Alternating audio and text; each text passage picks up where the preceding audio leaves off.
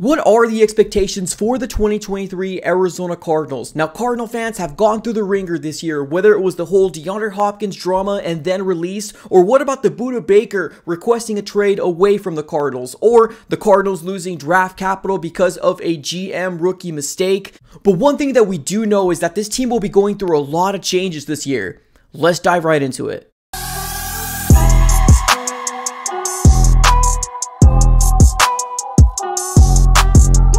What's going on, everybody? Welcome back into another video here of the Arizona Sports Fan. Definitely do me a huge favor, smack the like button and subscribe for more Arizona Cardinals content. On the road to 12K, ladies and gentlemen. Can't do it without you guys, so definitely subscribe it up. Also follow me on all my social platforms. Everything will be in the description in the video below. All right, everybody, let's get started here. Let's dive right into what are the expectations for the 2023 Arizona Cardinals. Now, one thing that we do know is that the whole DeAndre Hopkins drama has been settled. All we know right now is that he's going to be landing in one of these two spots, either going to be the Patriots or the Titans. Now, we did predict that on this channel quite some time ago, and he did go out to his Twitter and say this: whoever's in my future wide receiving group, I promise I will make your job easy. Okay, I mean, best in his endeavors, and I hope nothing but the best for DeAndre Hopkins. It's very unfortunate that he didn't work out here with the Cardinals, but no longer a Cardinal.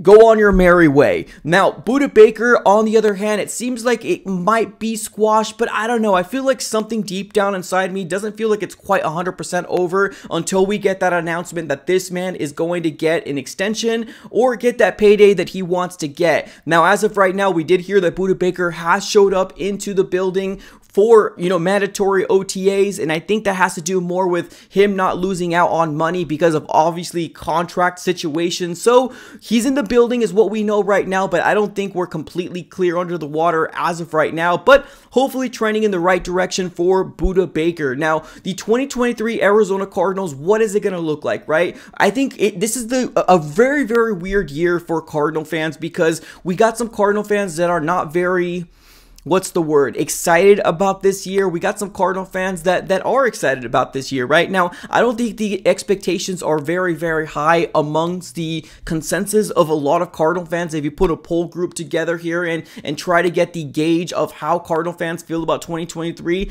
I don't think most people are thinking that the Cardinals are going to be winning the Super Bowl, right? Now, as of right now, we still do not know the health status or when Kyler Murray is coming back. All we really know is what reports we knew of before, right? And that was that Kyler Murray is set to come back sometime in October, whether it's the beginning, the middle, or the end. We don't 100% know when Kyler Murray will be coming back. But one thing that we do know is that Jonathan Gannon has made it apparent that obviously they are kind of, watching it and trying to see if he is able to come back sooner rather than later. But what we do know is that he said that there's going to be a long road ahead of him. So as of right now, TBD, we don't know what the future of Kyler Murray is going to be. If he's going to start for us, if he's going to come back later on, is he going to be the future of the Arizona Cardinals in the 2024 season? So a lot of unknown heading into this season. Now, another kind of, I guess exciting things that, coming our way is that we got some positional moves from two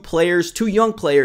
And that's Isaiah Simmons. He spent a lot of his time here within the weak inside linebacking spot, and it seems like this new regime is coming out here and saying, no, you are going to be, playing with the DBs, right? And I think he's been spending a lot of his time with the defensive backs. So that's kind of exciting to kind of see that positional change. One thing that I know a lot of Cardinal fans have wanted is for us to move him over to safety next to Budda Baker, but it's kind of really hard to move off of Jalen Thompson and Budda Baker. We love that duo, but the idea of moved over to DBs, it's kind of exciting, right? We got a very, very tall, athletic guy that can run back and forth. So, there's some excitement there coming out from Arizona Cardinal fans that seeing him with a new position group maybe might be that awakening that he needs to kind of revive his career within the NFL. Now, another player that we want to talk about is Zaven Collins. He spent his time in the middle linebacker, preferably in the Mike linebacking spot. They're saying that he's going to be moved over to outside linebacker, right? Playing off the edge. So that's going to be kind of interesting. I'm curious to figure out how that transition is going to be and who's going to be our primary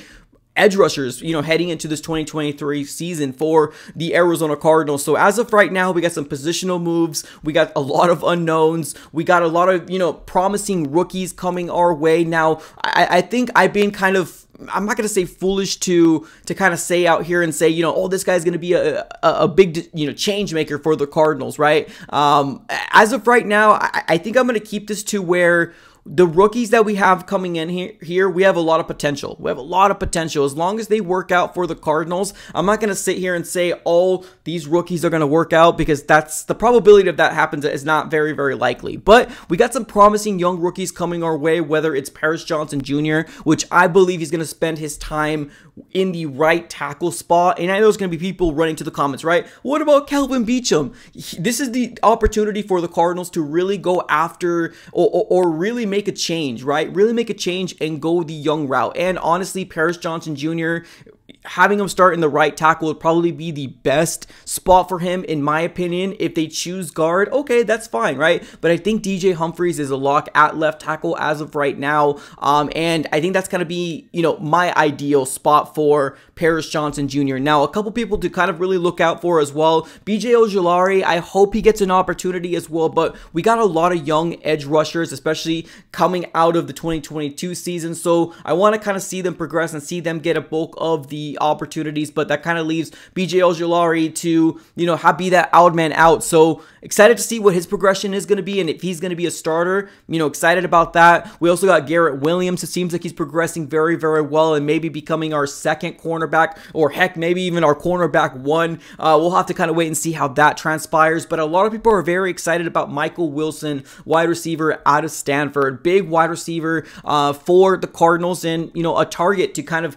throw the ball up there and get that 50-50 ball. And I think that's one thing that a lot of Cardinal fans are very excited about for Michael Wilson. And I'm excited about it too, right? Because if you look at our wide receiving core, the moment we lost DeAndre Hopkins, there's a lot of unknown, there's a lot of scarcity, there's a lot of who's going to be that big bodied wide receiver, right? And I think Michael Wilson, if he gets the opportunity, can definitely shock some people. And I'm not saying Pro Bowl, but I mean, if we can get 400, 500 plus yards, 600 plus yards from this rookie wide receiver, that would be absolutely great. Now, obviously, John Gaines out of UCLA, don't really know how he's going to fit in the offensive line as of right now. Clayton Tune is a player that I've been very, very excited about before. People have been talking about Clayton Tune. I was mocking him to the Arizona Cardinals for quite some time because I wanted that prototypical quarterback to kind of get us something to look forward to in preseason, right?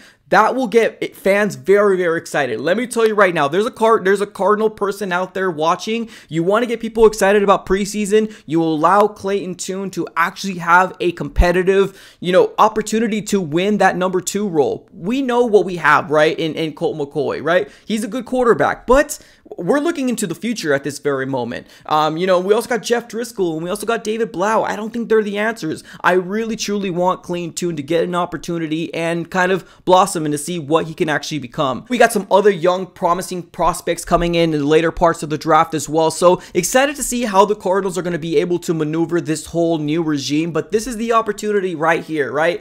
I don't want to be the one to admit that the Cardinals aren't going to be playoff bound, winning the division bound. But this is the opportunity for the Cardinals to really kind of change the culture and go a young route, right? The Cardinals have always been plagued with the idea of veterans are always going to be the people that have the upper hand. Always. We've always been like that. Now that the new regime has come in here, and I don't think we expect too much of Jonathan Gannon, JG, right? We don't expect too much of him as long as we don't have a 2-win season. I think Cardinal fans will be excited. I think we're going to be more excited if we start seeing progression towards the later part of the season, right? If we start off 0-5, but we win 3 out of the last 5 games or 3 out of the 4 out of the next 6, as long as we see progression at the end part of the season, I think there gives us a little bit of excitement heading into the 2024 season for the Cardinals and the fan base. So as of right now,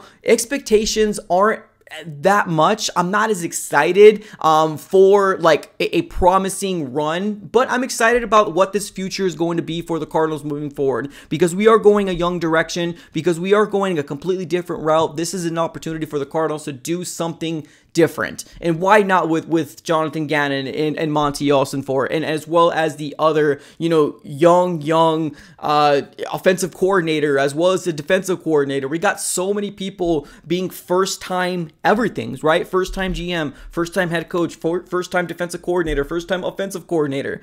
The Cardinals are doing things completely different. Now, would I have gone this route with releasing DeAndre Hopkins? No, I wouldn't have personally, but I think DeAndre Hopkins was the one that actually wanted to leave this Cardinal organization because A, Kyler Murray, we don't know exactly when he's coming back, and B, the Cardinals are in no shape or form to win a ring this year, and I think he wants to go to a team that's at least competitive. So, as of right now, ladies and gentlemen, what are your thoughts and expectations for the 2023 Arizona Cardinals? Are there any rookies that you are really excited about? Let me know in the comments below. How do you feel about the positional changes from Isaiah Simmons and Zaven Collins? Let me know in the comments. Appreciate you guys for tuning in as always. Have a great rest of your day, and go Cards.